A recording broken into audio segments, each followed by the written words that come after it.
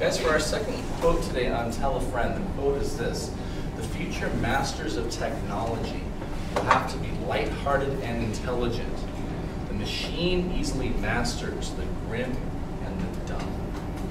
So before we do Tell a Friend with this, what are some phrases or what are some words you're not really sure about? Or maybe you kind of have a question about? Yeah, Cole?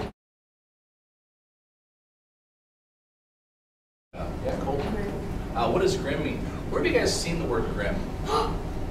Yeah? A book? Yeah? Like what else? Yeah? This thing called Billion. Okay. A movie. A movie? Fantasy tales. Have you guys ever seen a guy with like a dark cloak? He has like a sickle. What's his name?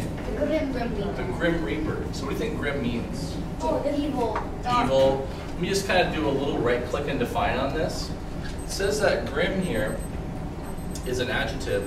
It's an expression: dark, formidable, harsh, steely. What's another word that you guys are also maybe a little bit unsure about? There's one. It's actually a hyphenated one. Yeah. Lighthearted. What does lighthearted mean? Oh, I had it. Or maybe has someone have a guess? Nice person. Yeah. Nice thing. Nice. Gentle. Yeah. Gentle. Gentle.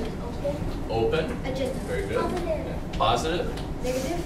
It says right here that the adjective for lighthearted is happy, merry, playful, maybe kind of upbeat. In order to be able to control technology, you have to be intelligent and cheerful and lighthearted. And the machine easily masters the grim and the dumb. I think that means if you are not intelligent and lighthearted, then you're just looking at it the whole time, and you can't go and stop it right away. It's like you have to do it the whole time. So to make it easier for you to write it, I would say the future master of technology will have to be smart and cheerful. Okay, about 20 minutes. And the machine easily takes over people who can't control it.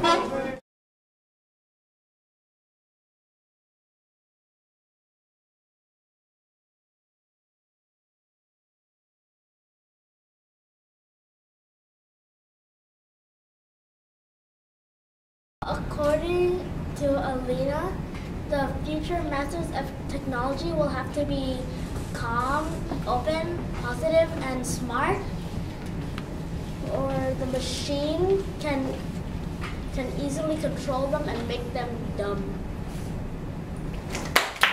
According to Tara, the future masters of technology will have to be cheerful and smart.